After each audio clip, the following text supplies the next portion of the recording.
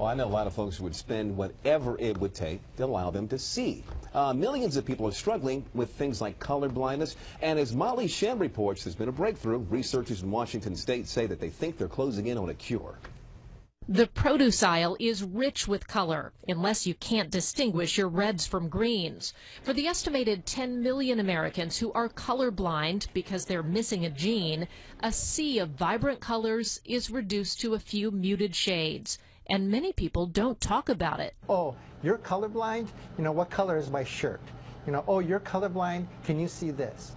And so a lot of people that are colorblind actually have learned not to tell anybody about it. But the conversation got going when University of Washington researchers Jay and Maureen Knight cured colorblindness in squirrel monkeys. The monkey is supposed to tap the screen where he sees a blotch of color. It's failure after failure. But after a single treatment of gene therapy, the monkey successfully taps the color every time.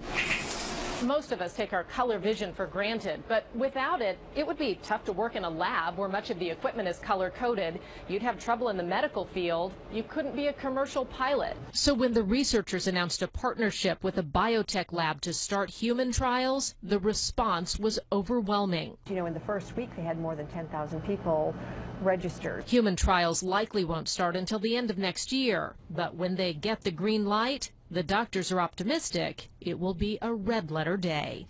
Molly Shen,